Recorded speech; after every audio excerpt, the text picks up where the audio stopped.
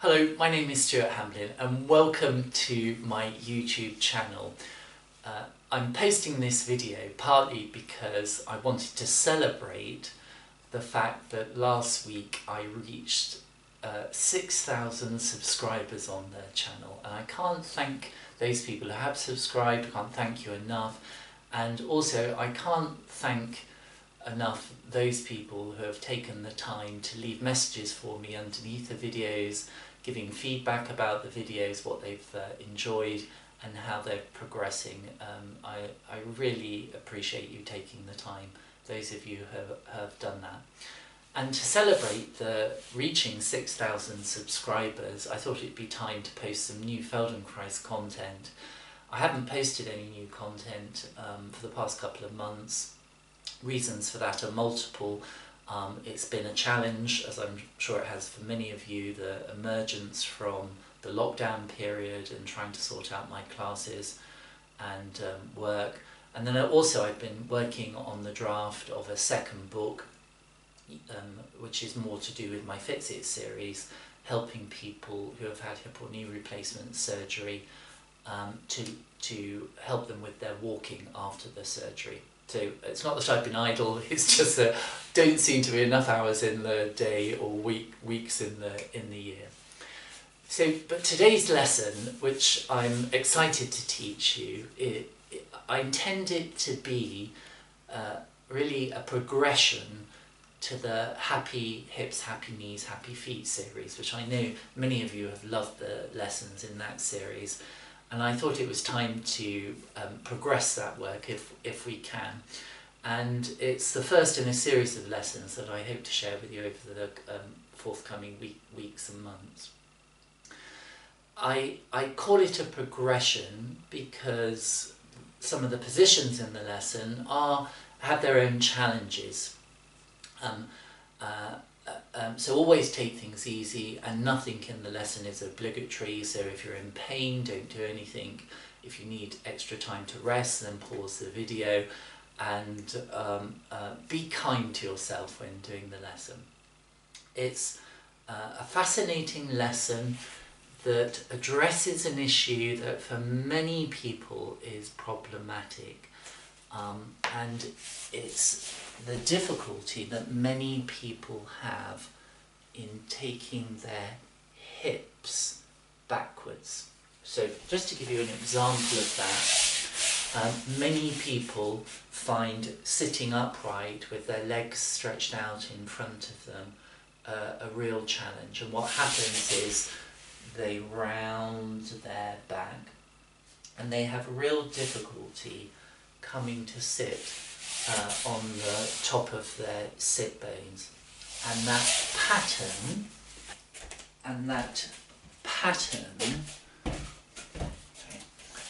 I hope you can see me, and that pattern of being unable or finding it difficult to take the hips backwards, you often see the same issue with a person standing. Hips are tucked under, and you can see that that affects the shape of my spine. It begins to encourage a kyphosis and a head forward position.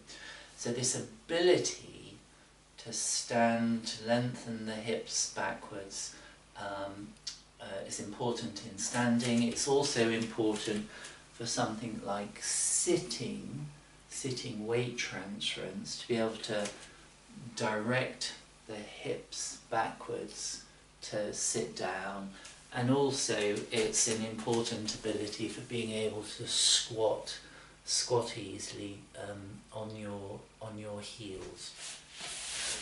So it's a lesson that has great functional value. So let's begin, and I'm going to just use a little bit of support underneath my head. Come to lie down on your mat. Notice I have got a brand new mat. It's duck green, and the reason for that is a couple of my students have told me it's quite difficult to see some of my movements when I'm teaching blue on blue. So I'm hoping this will make things a bit clearer for you. But just take a moment when you're lying down to notice the overall contact into the floor that you make. how much of the legs are making contact, how is the pelvis making contact. Again, it's very common to notice a discrepancy that one side of the pelvis is heavier into the floor than the other. You might find a similar issue with the way the ribs are lying. Are you feeling the weight more to one side of the chest than the other? Is one shoulder heavier than the other? So all these details are interesting to note at the beginning of the lesson. And then also just get an impression of how much of your back is in contact with the mat. So for many people, what you'll find is that the ribs are pushed up. There's a lot of work going on in the back muscles, and it's hard for them to allow the back to rest down fully. So okay, we're not trying to correct anything at this stage, just noticing these details to come back to at the end of the lesson. And then just begin to roll the head and eyes a little bit from one side to the other. Just to remind you, in a Feldenkrais lesson, we're not trying to stretch muscles, we're not trying to force a range of motion, we're just looking really for what's easy to do. And it may be that you'll notice a difference in the way that the head is turning to the left or to the right. So for me, I'm feeling, as I begin the lesson, it's easier to roll my head to the left, and that's partly because my ribs settle down onto the floor more easily on the left hand side, whereas to the right I feel less participation of the ribs on the right hand side, and therefore the turning to the right is coming more from the neck. Again, interesting, for me it's still quite early in the morning, I've not had enough cups of tea for sure. We'll see how we get on. Please bring, once you're ready, your two legs to standing. And something I like to teach at the beginning of my lessons that I teach to my students here in Rutland is really just by way of a little warm-up to imagine that your pelvis is lying on a clock, and on this clock 12 o'clock is towards the head and 6 o'clock is towards the feet. Could you begin by rolling your pelvis to 12 o'clock towards the head and then towards 6 o'clock towards the feet? So you're just gently exploring, maybe pressing down gently into the feet to roll to 12 o'clock, and you think of the feet becoming light to help tip the pelvis towards 6 o'clock. So again, just exploring your ability to roll the pelvis in these two directions, 12 o'clock to 6 o'clock. And just notice that when you go to 12 o'clock, your lower back comes closer to the floor. I can feel it pressing down into the mat. And when you go to 6 o'clock, the arch of the lower back increases, and it's the tip of your tailbone that's diving down, maybe even pressing into the mat. So just to 12 to 6 o'clock. Good. And then just notice what's happening with your ribs and your chest. Are you tending to keep the ribs very held as you go to 12 o'clock and 6 o'clock? And if that's the case, just have one hand on your breastbone and one hand on your lower tummy. And when you think of rolling the pelvis to 12 o'clock towards the head, just think that the chest is sliding down or softening down or being pulled down towards the pelvis. And then as you go to 6 o'clock, think of the breastbone lengthening away from the pubic bone. So in other words, we're including the idea that the movement of the chest and the ribs is part of this 12 o'clock and 6 o'clock movement. So a more global kind of definition of 12 o'clock, when all the tummy muscles are engaged, the ribs are down, the back is therefore down, and when you go to 6 o'clock, there's a more of a global arching of the spine. I can feel the area of my spine between my shoulder blades lifting a little bit away, or coming lighter away from the mat. Good. Pause. Please do that alone and take a rest. When you come to rest, again, if you need to pause the video, then please pause it, but just roll the head and eyes a little bit to the one side and then the other. And then please come to lie on your right hand side. So I'm just going to flip around so that when I'm on my right hand side you can see my front. And then have your two arms just comfortably stretched out in front of you. So if you need support underneath the head, please take it. You might need a little bit of cushioning just to give you, make sure there's no strain in the neck. I'm going to settle for the thinner mat to begin with. And then please straighten both your legs in front of you, just to where you comfortably can. So don't kind of force any position, but just straighten both legs in front of you, wherever you comfortably can. And the important thing is that the legs should be straight. And then bring your left palm onto the front of the left thigh. So not the side, the front of the left thigh. And then just begin to reach your left palm along the left leg in the direction of the foot. So you're just exploring your ability to glide your left arm along the left leg or thigh. So just gently exploring your ability to lengthen the left arm along the left thigh. And then as you continue to do this, have the idea that you're lifting or moving the left leg in the direction of the head, and then you come back. So there's two things going on. You're sliding the left palm along the left leg, and you're just thinking of moving that straight left leg in the direction of the head. So I'm not lifting the leg in the air, keeping it low on the floor as much as possible, and as you're just gliding the left arm along the left leg, have the idea that you're lifting the leg or moving the leg in the direction of the head. So just doing a few more of these, and just pay attention, if you will, to first of all what's going on with the head. Is your head tending to slide on the mat to follow the arm, which is one possibility, or are you able to keep it pretty much still in space? Okay. So as you're sliding the left arm along the left leg and lifting the left leg towards the arm. Good.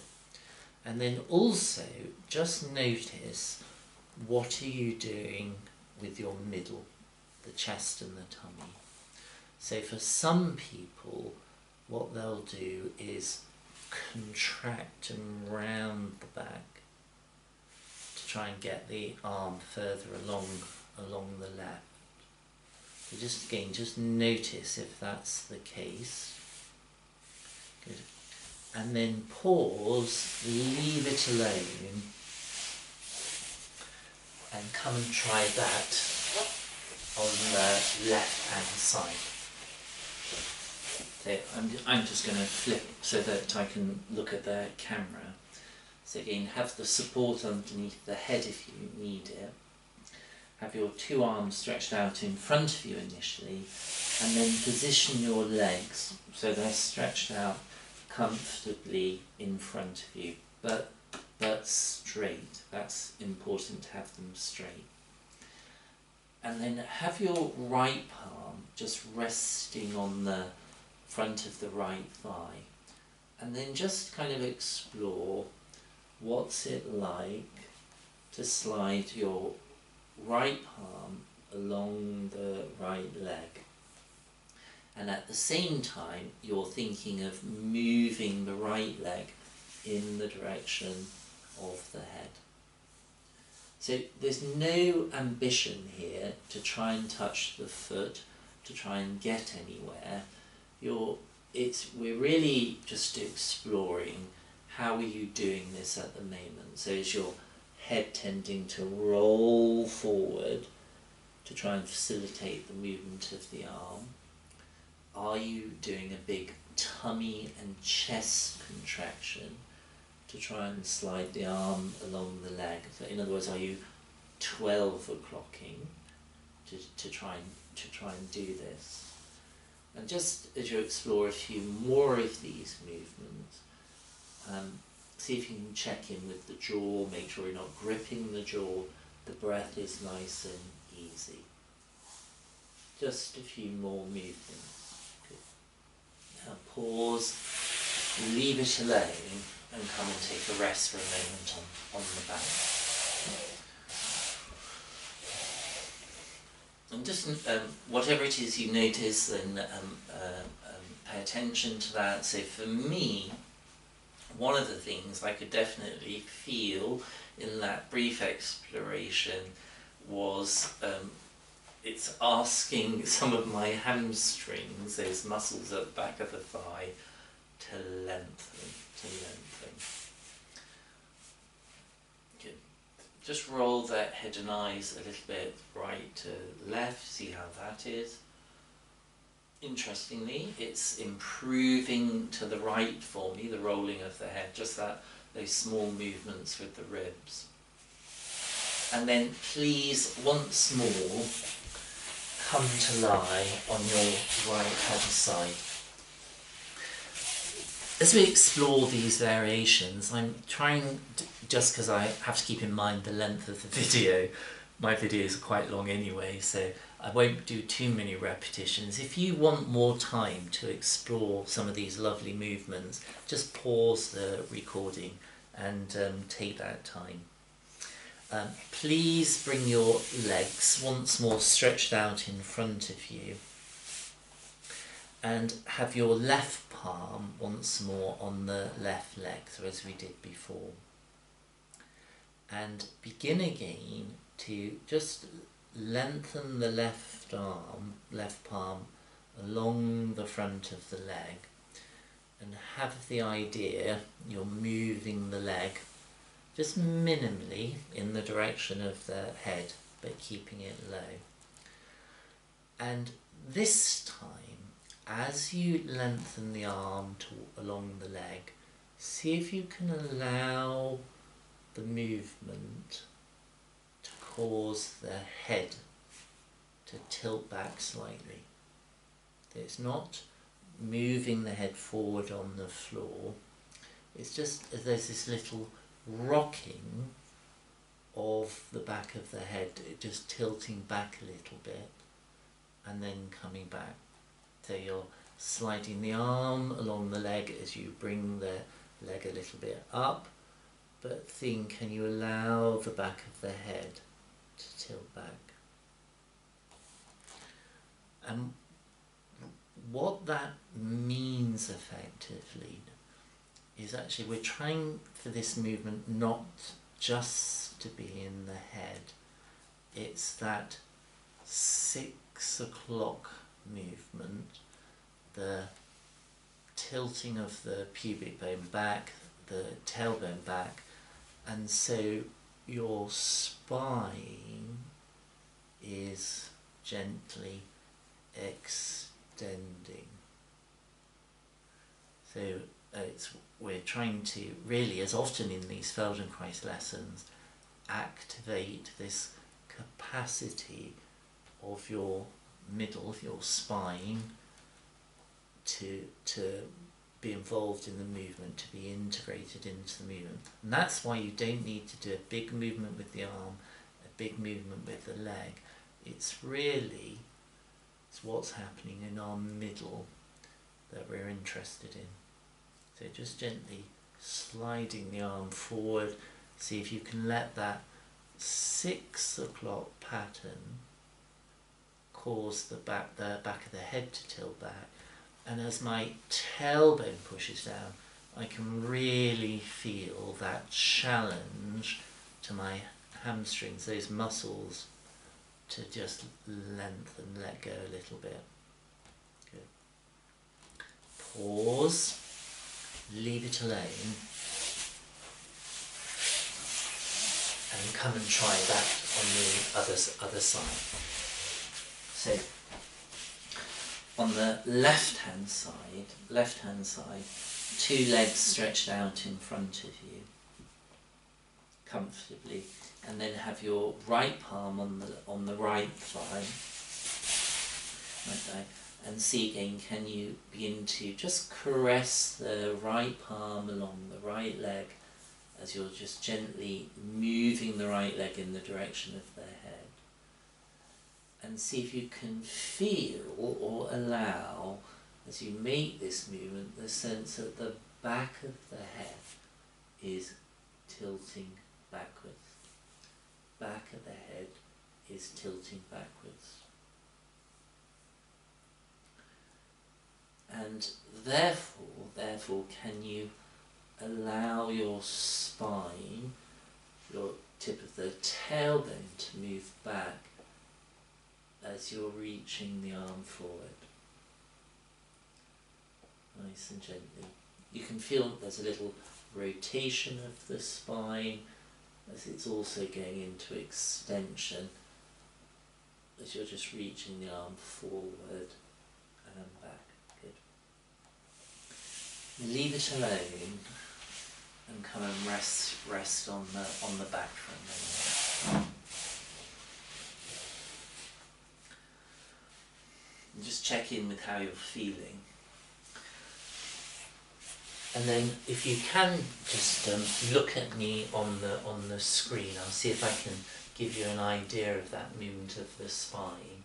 So as you're reaching the arm forward, we're trying not to round the back, but we're trying to extend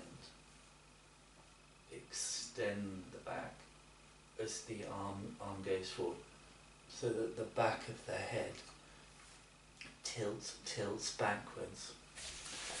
To give you a sense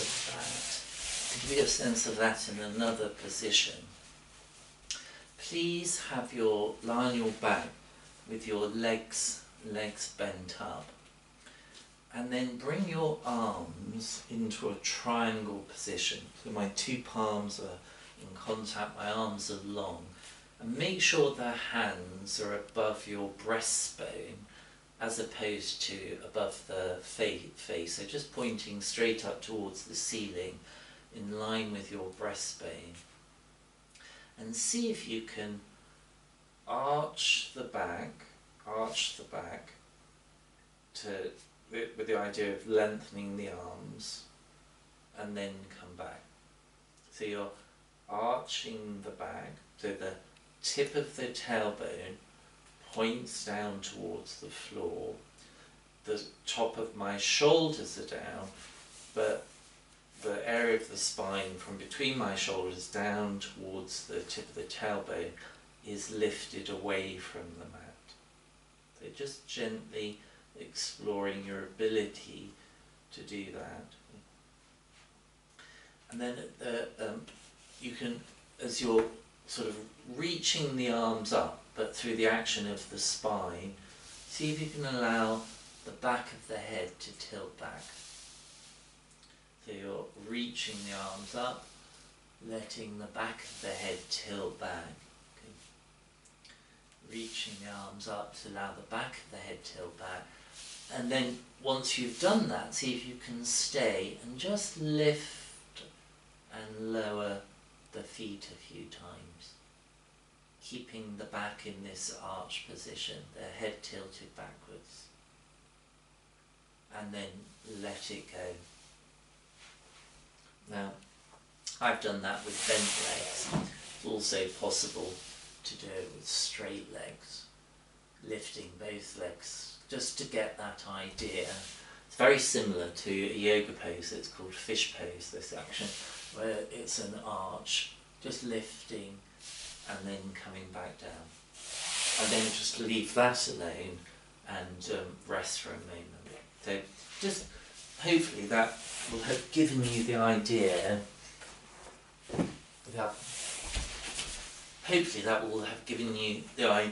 of the kind of shape of the spine that we're trying to introduce into these sideline positions. So please come to lie on your right hand side again and have your two legs stretched out in front of you. And this time have both palms, if possible, on the front of both legs. So both palms on the front of the thighs, good. And then think of lengthening both arms towards the legs, along the legs, as you think of just gently lifting the legs towards in the direction of the head. So not a big movement. And see if you can find this arch position so that the back of the head tilts backwards as you're just thinking of sliding the hands a little bit along the front of the thigh. And then pause and alternate, once sliding the left palm and then the right palm, left palm and then the right palm. So I can feel as I slide the left arm forward, the shoulder is coming forward and it's creating a pull.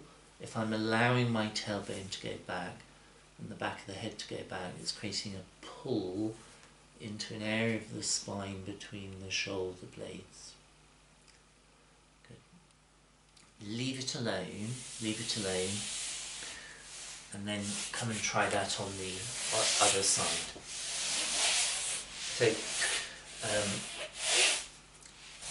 although this lesson is very much about the hips, it's also one of the reasons I've really enjoyed practicing it and teaching it is the way it brings movement into the area of the spine between the shoulder blades.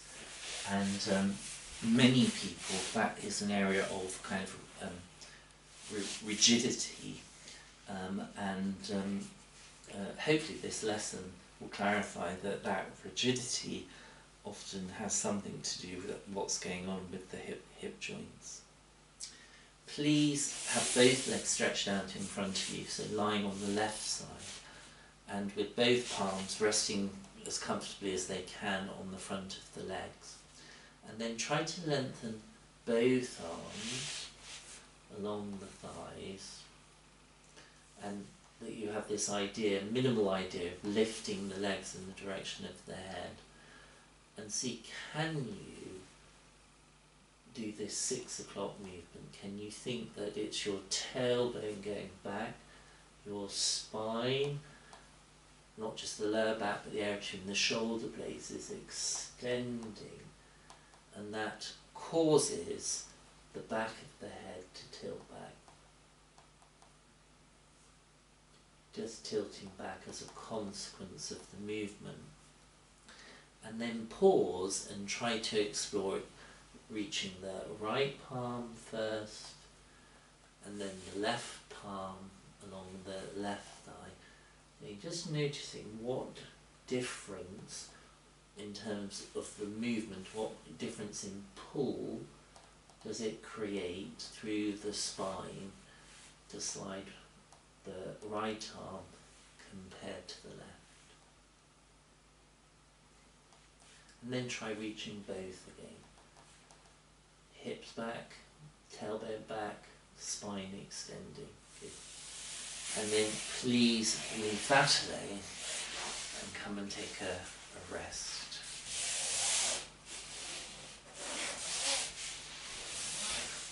I must say I'm enjoying my new mat, the duck green mat. I hope it's making the footage a bit clearer. So just notice how that all feels. Just rolling the head a little bit to the side. And then please leave that alone, bend the knees, and once more come to lie on your right hand side. So, right arm is just comfortably in front of me. Stretch your two legs in front of you once more, but this time take your left leg back and down behind you. So you keep the right leg in front, straight to the degree that you're able to, and you take your left leg back and behind you. Now, as that leg goes back and behind, it will bend. It's fine to let it bend, but you're trying to take certainly the heel behind you. And then have your left arm on the side of the left thigh. Good. And then point your right arm down along the right thigh. And then just see, can you lengthen the right arm down along the thigh, release, and then the right arm, reach that along the right thigh and release. So we're just alternating, lengthening the left arm down the left thigh, and then the right arm forward along the right thigh, and trying to bring that right thigh up a little bit. So again, not big movements externally. Please don't try to make them big, but really just see if you can use them as an opportunity to discover how your middle is or isn't moving. Now, as you reach the right arm down, the left arm down the left thigh, as you continue to reach, you'll feel those, as the shoulder moves down away from the ear, those ribs on the left hand side are sort of concertinaing together. And if you were to reach a little bit further, it raises the possibility of the head lifting. And then you come back down. So just stay with reaching the left arm down. So you feel, the reach of the arm causes some of those ribs to come together underneath the armpit, which presses a certain part of the spine down, but then creates this pull that makes the lifting of the head fairly easy. But don't turn the head towards the ceiling, stay looking to your forward. So it's a side bending action in the spine to lift the head, and then you slowly come back down.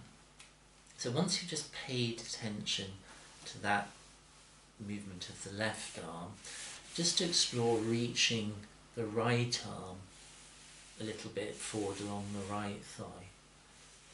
And again, see if you can feel this time it's the tilting of the head backwards. Again, trying to make that a global spinal event, tailbone pushing back, chest lifting.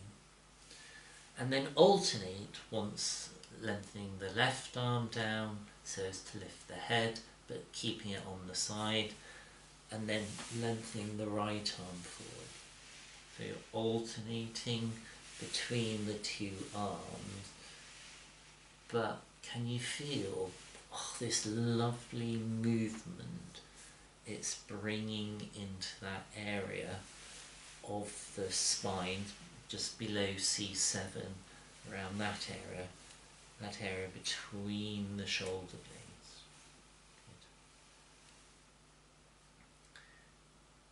Good. And then pause, please leave that alone, and come and lie on the other side.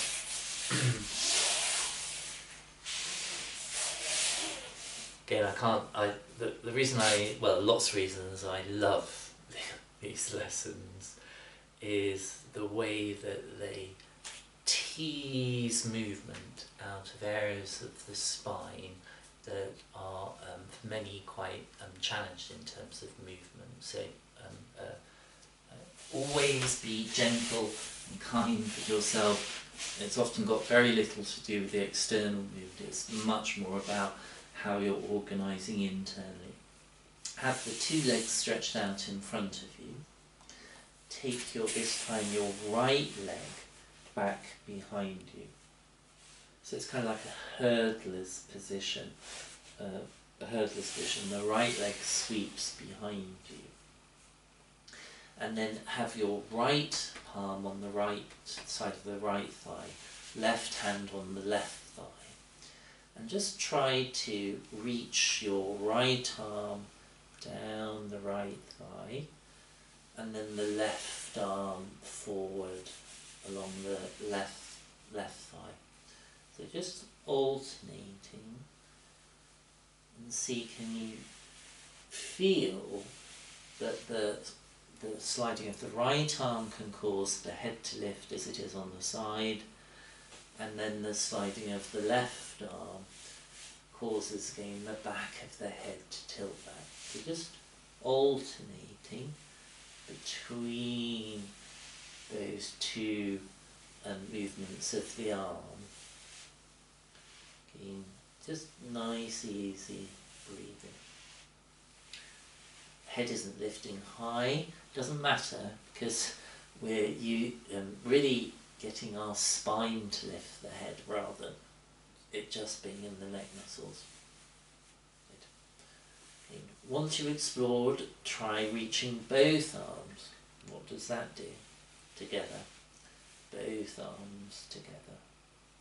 Good. And then leave that alone and come and take a rest.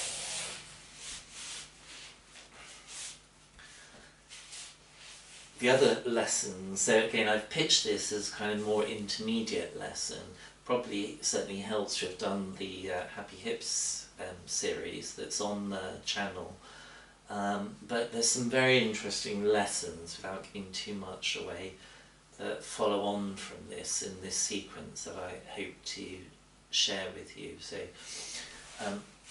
as you've come to rest on the back, just take a moment to notice how that all feels.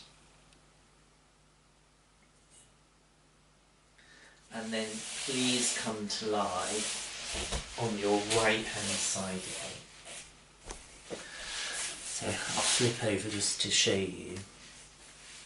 And then this time have your left leg in front of you, so the top leg in front of you, and take your right leg behind you. So my right leg is bent as it sweeps behind me, and then to the degree that you can, bring your left hand onto the floor behind you. So that means that left shoulder has to turn back to bring the left hand on the floor behind you. Some of you might only be able to get the fingertips down because of the lack of rotation in the chest. Absolutely fine, but I try to have some part of the left hand down, and then turn your right arm down to palm down, so just bending the elbow so that both arms can slide along the floor in the direction of the feet, but keep the head turned on its side. Okay, that's the starting position, a lot of words. but it's the underneath leg bent back, 2 arms are down by your side, your head is turned to the right. And then just once more alternate sliding your left arm down towards the feet and then the right arm down towards the feet. Left arm and then right arm. And if you notice, I'm not sliding my head, keeping the head pretty much where it is, and I'm just kind of exploring the difference in pull that the reach of the 2 arms create. So as I slide my left arm down, I'm feeling again the shoulders moving back, those ribs bending. Once more I could lift the head on its side, and then as I slide the right arm down, again there's that tilting of the head back. I can feel my hips releasing back a little bit. So alternating, sliding once the left and then the right. Again, just so I could spend not hours but a long time just exploring slightly different angles for the reach of that left arm and the right arm. Really kind of paying attention to what it's doing to that area of the spine just below the neck. Once you've explored alternating the arms, try to reach both arms down together and feel because that made the lifting of the head a bit easier. So still looking to the side, so I'm feeling big coming together of my ribs on the left hand side to facilitate that. Good. And then the next time you've lifted the head, can you stay there and lift the legs and then come back down. So you reach both arms down, lift the head, that brings the ribs together.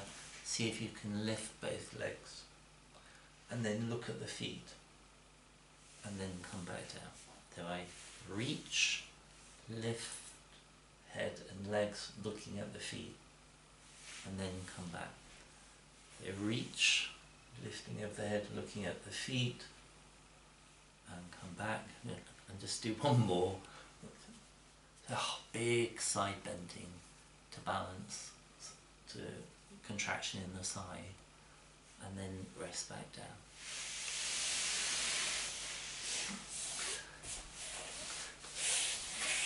Isn't that wacky?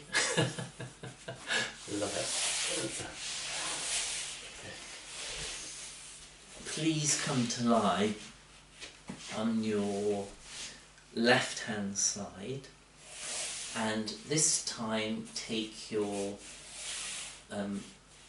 underneath leg back and your top leg forward. So right leg is forward, left leg is back behind you. And then see if you can turn the chest enough to bring your right hand on the floor behind you, but stay looking to the left. And then both up, the left palm is turned down as well in the direction of the feet. And see if you can explore reaching first the right arm down towards the feet, and then the left arm down towards the feet. Once the right arm and then the left arm. And see, as the right arm lifts, can you find that reach creates the right conditions for the lifting of the head on its side, because those ribs, where my hand is here, coming together to lift the head. And then explore what's it like to reach the left arm down. Maybe just try slightly different angles of the reach.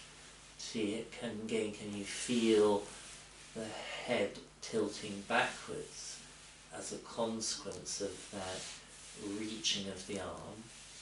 And then alternate, reaching once the right and then the left. The right and then the left. And then pause and see if you can reach both down to lift the head. And then stay there and see, could you lift the legs as they are? Come back down. So you're reaching both arms down to create the conditions to lift the head, and then see, could you lift the legs and look at the feet.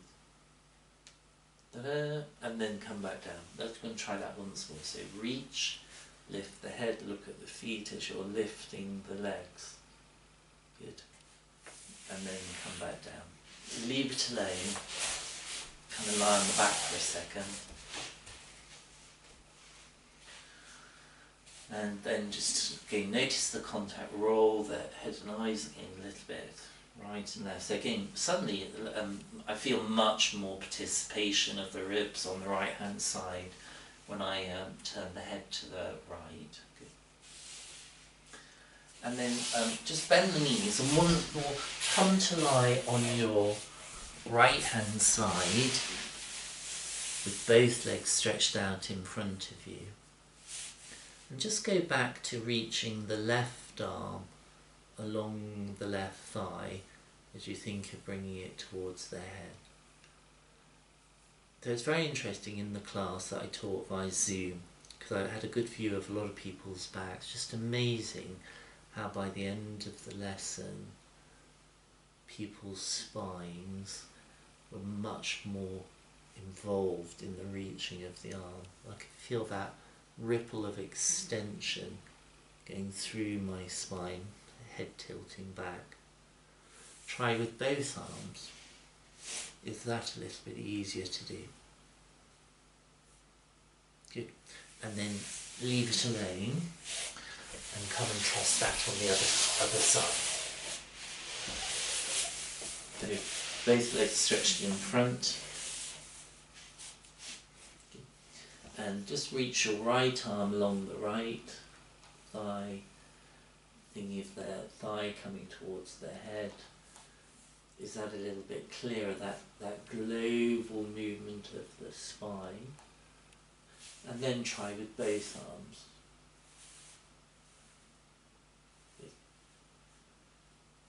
And then please leave it alone.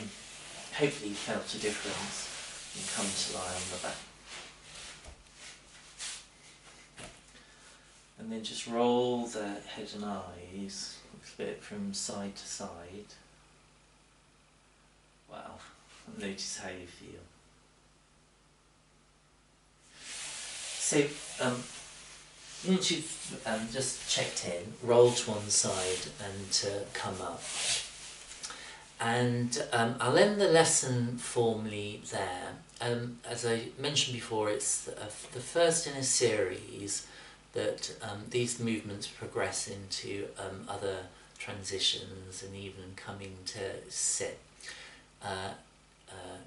Take a moment when you come standing just to notice how that all feels, and maybe one way you can just think of applying this in the days ahead is, you see, a lot of people sit like this with the tailbone tucked under, the back is rounding.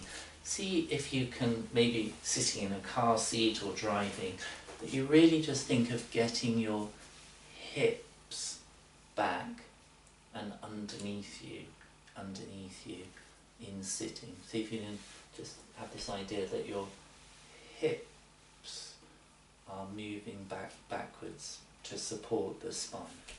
So thank you very much again to the 6,000 plus subscribers. Hope you enjoyed this new lesson, and I look forward to bringing more to you in the weeks ahead. Stay safe, be well, move well. Thank you.